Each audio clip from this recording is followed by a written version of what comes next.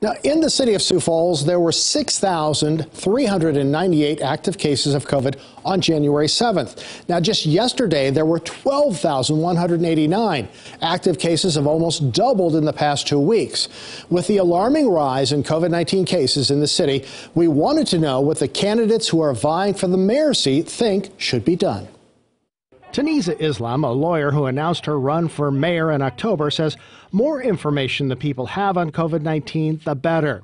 She would like to see weekly updates from the mayor's office. And when the city council voted to encourage masking, the people of Sioux Falls listened. All they needed was that a little extra encouragement.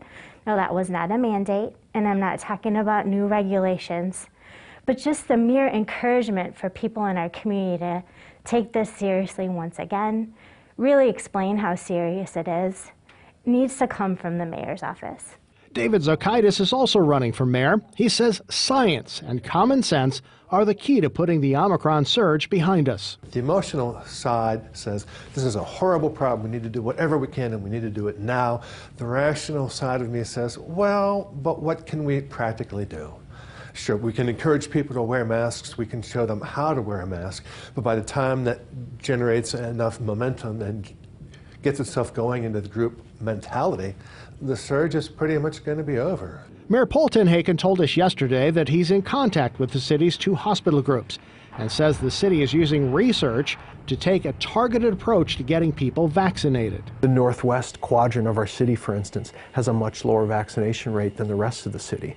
And so we've done research to understand why is that and how can we counteract the messages, whether it's, in some cases, it's just availability. So we've stood up a mobile vaccine unit that goes out to those communities. The city's Coronavirus Resources webpage says the virus that causes COVID-19 is transmitted similar to the virus that causes the flu. The city encourages everyone to practice good respiratory hygiene, which includes proper hand washing, covering your cough, and staying home if you're ill. On a side note, Tinhaken says city departments are working with skeleton crews right now. Dozens of city workers are staying home because they've been infected or exposed to COVID-19.